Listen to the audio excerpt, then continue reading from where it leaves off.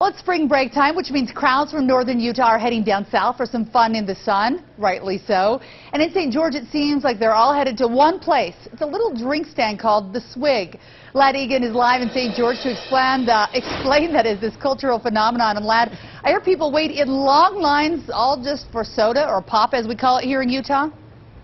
Yeah, all just for soda pop. Yeah, check out this line behind me. It goes out the parking lot, around the corner, and it's been like this all day long. In fact, the owners of Swig, because of its popularity, have rushed to just barely open up a second location.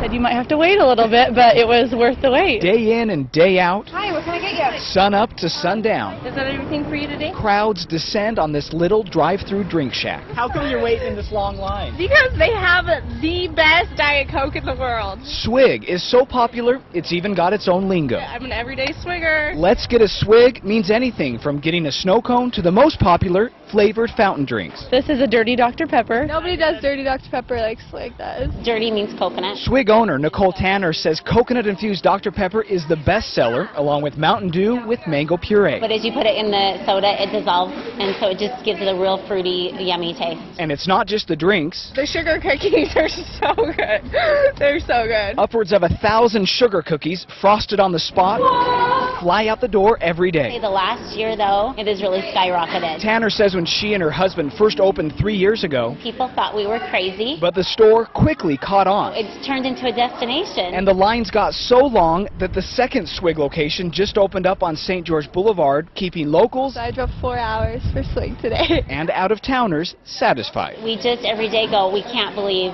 that this has turned into what it is, because we started it from infancy. So everyone has their favorite here. They started out with just about 4 flavor options. Now they've got more than 40 flavor add-ins to add to your favorite soda. And one of the popular things that attracts moms to this drink shack here is they don't have to unbuckle all the kids, get them out of the car seats in order to get a Diet Coke, and why not a sugar cookie for the kids. Heidi, back to you. I wish I would have thought of this. So I'm wondering, did you wait in the long line, or did they give you special privileges, and did you find a favorite out there?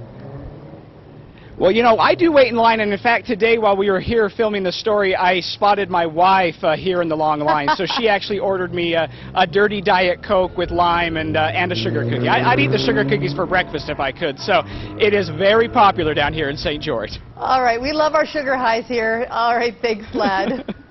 We do want to get a quick check of weather. In Sterling, we're